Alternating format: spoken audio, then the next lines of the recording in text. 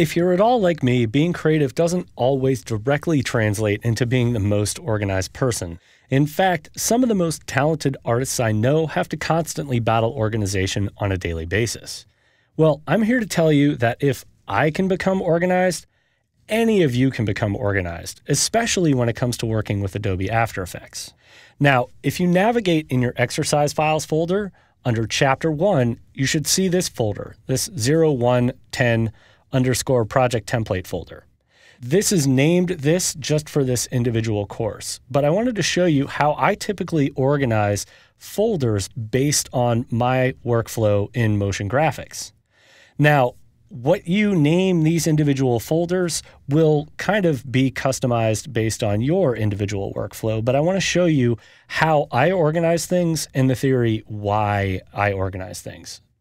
So, first thing, After Effects by itself references external files. So while you can create a lot of things within After Effects like text and gradients and shapes and all kinds of fun new 3D things in CS6, well, also you can import your layered Photoshop documents, layered Illustrator files, video files, etc. So a lot of times as you're working through a project, you'll have to pull in these external files and work with them. Now, when you're finished with After Effects, there is a method for archiving to collect everything and put it in one folder, but I've found when I start a project, if I keep things organized, it just makes life a lot easier. So my basic structure, since most of my life is centered around After Effects, the very first folder I'll create is this 01 _ AE projects folder. See, I do this because After Effects is number one for me. Now, I will bounce things back and forth between Premiere and After Effects a lot of times because Premiere has amazing editing features. Anytime I have video footage that I work with, I'll put it in the footage folder. You could call this video footage as well, especially with digital video files. When you're not shooting on tape, it's really important to have those files organized in a specific folder structure as well. So a lot of times if I know I'm going to use those for a project, I'll drop them into the footage folder. Now, if you have an external drive, I would create a similar structure to where I would save my media cache and all that other stuff. But if you're only working off one drive, you could create another folder in here just for your cache. Again, I always recommend saving your cache on a separate drive, but that's neither here nor there. Now, this layered files folder is important because this is what I would use to save my layered Photoshop documents and my layered Illustrator files.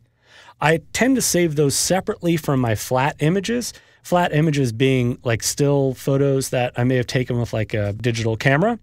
I save those separately just because the layered files I like to import with all their layers intact. So I'll keep that organized accordingly. Now, working files is an interesting folder. A lot of times, especially if you're kind of noodling with creative ideas, you may not necessarily want to import those directly into After Effects. You probably just want to create some working files so you can have that one Photoshop document with 150 layers in it and know that you're not going to be animating all those layers. So I'd save those in working files.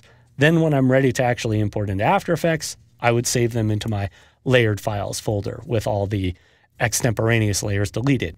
Now, this last folder, client reference, this is really important if you are working with another client or an art director or something like that. If they give you any reference images whatsoever in email, a lot of times PDF files, JPEG images, if they're like, hey, I want this to look like this, it's important to save that with your project, especially if you're doing like a meeting or something and they're going, well, you designed this, but it doesn't really look quite like it. You can go, oh, really? Well, this is what you sent me, and jump right to that folder. So all in all, this is how I like to organize things. I encourage you to create your own folder structure based on your workflow and what you think works best for you. Now, one last tip. If you take this folder, and in the Mac OS, you can right-click and choose Compress to create a zip file. On Windows, you could use something like WinZip. But basically, when you zip that folder, that you could use as your starting point for any new projects.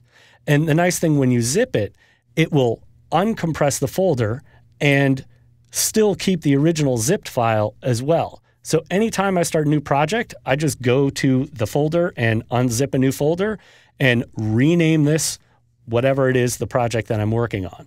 So for those of you who needed just that little extra push to keep things straight, now hopefully you have a nice little workflow you can use to keep all your After Effects projects organized all nice and tidy.